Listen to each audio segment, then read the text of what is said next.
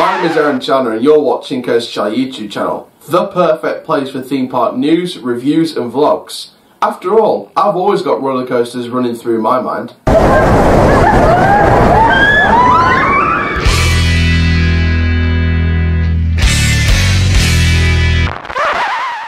Hello there everybody, my name is Coach Chad Donkster, born but built for Theme Park News, and welcome to another Theme Park Newsroom update. The Theme Park Newsroom update is coming thick and fast this year for the start of the 2020 season. Now this is from Seaworld San Antonio and this is on 2021. Yes, that's the thing with the theme park industry.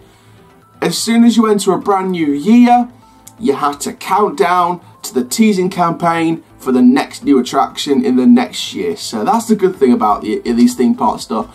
You always have to count on 2021 teasing now.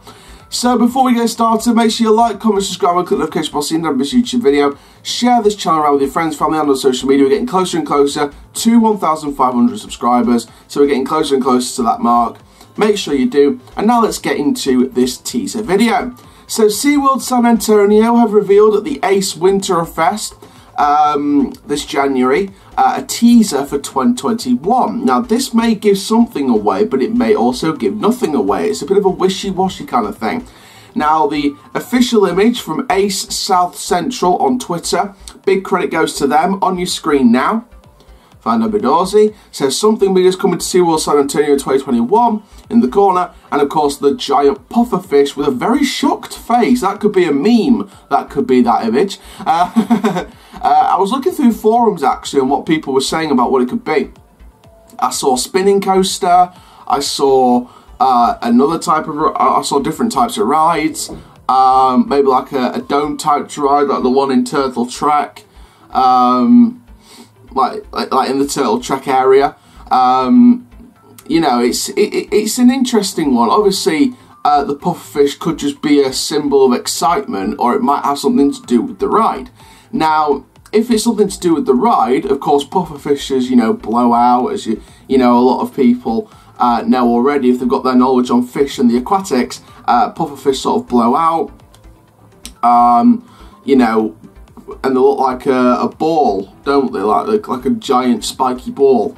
So if they blow out, are they going to shape shift into a frisbee? Or no. They've already got a frisbee ride. But I'll tell you what, you know, I think that a pufferfish coaster might be good. I'm not going to lie, it would be good. Like sit inside the giant spiky pufferfish ball and get spun round the track as you sort of you know, deflate and whiz around the ocean. So you've got ocean blue track and you're sort of whizzing about inside a giant spiky pufferfish ball type coaster train. If it was a spinning coaster, I'd like to see Marathon do it as the classics, but I would also like to see Mac do it. It wouldn't be an extreme spinning coaster because even though they're teasing it this early, I think construction would need to take a while. I think an extreme spinning coaster would be good, but I would more recommend the Mac family spinning coaster, especially since they're going to be doing the largest Woody in Texas this year, Texas Stingray from GCI. So I think, you know, sort of a family thrill GCI followed by a big Mac Extreme spinning coaster the following year. I think it's not impossible, but it's highly unlikely. So I think if we were looking for a spinning coaster, we'd be looking either for Marathon or a Mac family version, like Sierra Sidewinder at Knott's Berry Farm, or Storm Chase that's going in this year at Paulton's Park in Tornado Springs. You know, there's a lot of Mac family spinning coasters. Turbulence. There's also Toverland's Mac family spinning coaster, Whirlwind, that opened back in 2012. There's the Twist that opened in 2011 at Le Paul in France. So there's a lot of models of Mac family spinning roller coasters.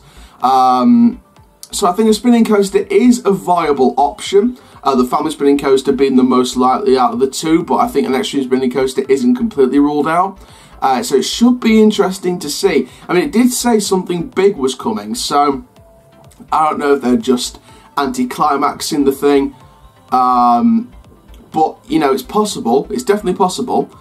So I want you to get your predictions in the comments down below. I want you to get your first predictions in. What do you think is going to happen? What do you think this is going to be? and I want you to share your thoughts in the comments down below. So thank you very much for watching this Theme Park Newsroom update from Seaworld San Antonio in Texas. Like I said, very excited for this edition. Can't wait for it to happen.